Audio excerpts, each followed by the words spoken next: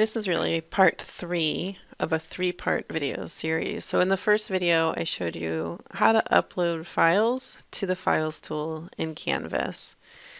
Then I followed that with a video showing you how to make a home page with links to those files in the Files tool. That home page looked something like this. If you've got a lot of files, though, that you're sharing with students, and I'll let you be the judge of how many is a lot.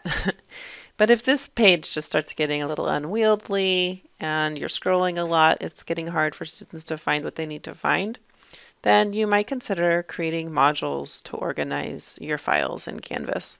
That's what I'm going to show you in this video, is how to create modules to organize your Canvas files. So let me go over to a different class. So here's the class in which I want to make those modules. You're going to go to the Modules tool. And this, of course, assumes that you've already got the files uploaded. And I do. This is what I showed you in that first video, was creating folders and uploading the files to those folders. So they're nice and organized behind the scenes, but I don't want to give students access to the Files tool. I've decided to use the Modules tool. So I'm going to create a module for every kind of file that I have. And this is going to be really up to you how you want to organize these files. If we were going to go by the same names that we used in the Files tool, I had General Course Documents as one of my modules, one of my folders. I could create another folder, another module called PowerPoints, and then I could create another module called Research Assignment Resources, right? That would correspond to the same folder names that I used in my files.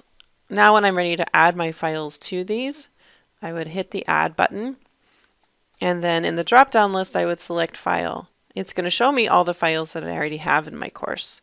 So it's going to show me my General Course Documents. There's one.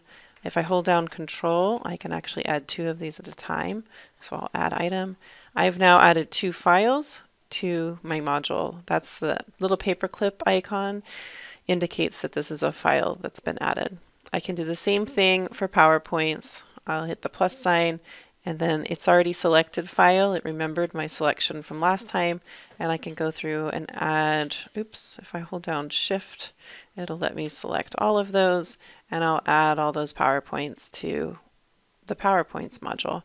Same for Research Assignment Resources. I'll click the Add button, and I'll go in and add all of my files that I need into that module.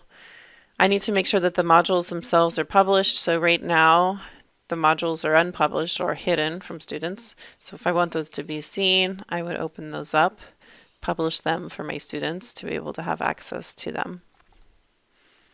So that's one way of organizing your files in modules, is just by file type, right?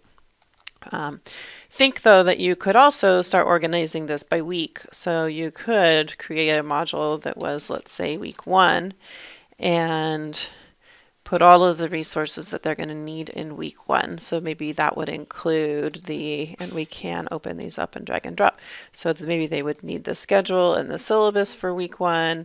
Maybe they would need the PowerPoint for week 1, and maybe nothing yet for the research assignment resources. Then we could create another module for week 2, add module, and maybe that module, if I go into my stacked dots here, I can edit that. Maybe that module I want it to not be opened until, and I could put in exactly what date is week 2 starting, and I want that to open on August 26th. So that will remain locked until August 26th at midnight, at which time Canvas will automatically open that. And in that one, let's say I wanted lecture week 2, and maybe I'm ready to give them some assignment, the introduction on the research assignment, and whatever. Yeah, you get the point. So modules allow you to organize files. They would also allow you to add, as you saw, assignments, quizzes, discussions. So you can do a lot with the modules. In fact, that's what we've used to organize the Mesa Canvas Learning Center. If you go, let me pull this over. our Mesa Canvas Learning Center is organized into modules. And so we have pages, Canvas pages, as well as discussions, assignments, more pages, files, links. So it's just a nice, think of it as a container that allows you to sequence content and activities in Canvas. So it's a really nice option as you look for ways to organize your files in your Canvas course. So this kind of wraps up our organizing your files in Canvas. Again, we started with the first video shows you how to do this, how to just create folders and upload files to those folders in Canvas. You certainly could just open up the Files tool to your students and allow them access to your files this way. If you want to add more context and more images, explanation around those files, then you'd have the option of creating that home page. So this is really just one Canvas page that links out to files.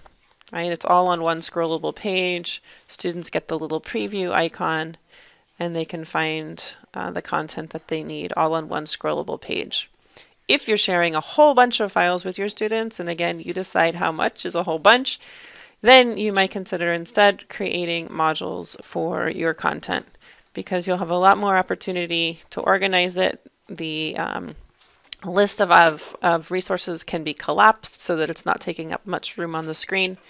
You also have a lot more flexibility in terms of hiding and showing the modules that you've created with your students. And you can either do that by content type, or you can do it chronologically by week across your course. Lots of options there with modules. All right, I hope that helps. Let me know if you've got questions, and thanks for watching.